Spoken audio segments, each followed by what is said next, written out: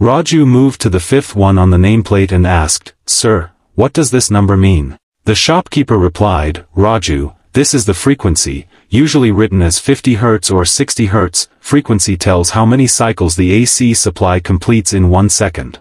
In India we use 50 Hz, while some countries use 60 Hz.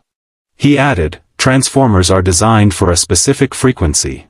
If a transformer made for 50 Hz is used at a much higher or lower frequency, it may heat up or not work efficiently."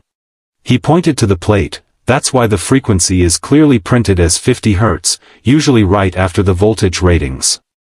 The shopkeeper gave an example: a 100 kVA, 11 kV/415V, 50 Hz transformer must be used only on a 50 Hz system. Raju nodded, happy that another term was now clear to him. Like, share and subscribe to Electrical Tales.